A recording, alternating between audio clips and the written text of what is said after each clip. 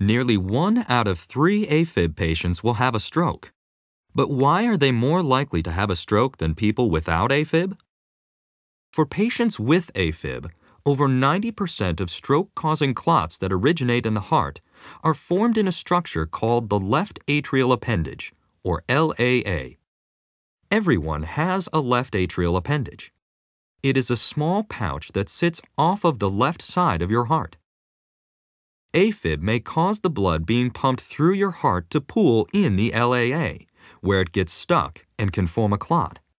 If that clot escapes and gets into your circulatory system, it can block the blood supply to the brain and may cause a stroke.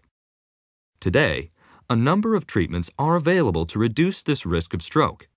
Blood thinners such as warfarin or Coumadin have been available for more than 50 years. But blood thinners affect the entire body and may not be well tolerated by everyone. They may have side effects like bruising, nosebleeds, gastrointestinal bleeding, or, more importantly, if the dosage is not properly maintained, an increased risk of hemorrhagic strokes. Plus, some blood thinners like warfarin require going to a clinic for INR checks and may incur out-of-pocket expenses. But there is a new treatment option that eliminates the need for long-term INR checks and the need to take daily prescription blood thinners. The Watchman device is an implant-based alternative to blood thinners such as warfarin.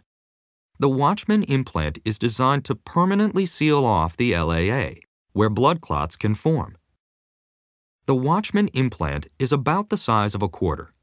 The implant does not require open-heart surgery, and the device cannot be seen outside of the body. As in a stent procedure, your doctor will guide the Watchman implant via a catheter through a vein in your upper leg and into the left side of your heart. Once there, your doctor will release the implant to seal off your left atrial appendage. The whole procedure typically takes less than 1 hour. You would then need to stay in the hospital overnight, and recovery typically takes about 24 hours. Over time, heart tissue will grow over the Watchman implant and the LAA will be permanently sealed off.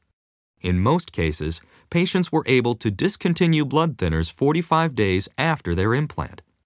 The Watchman implant offers patients with AFib a potentially life-changing stroke risk treatment option which could free you from the burden of long-term warfarin therapy forever.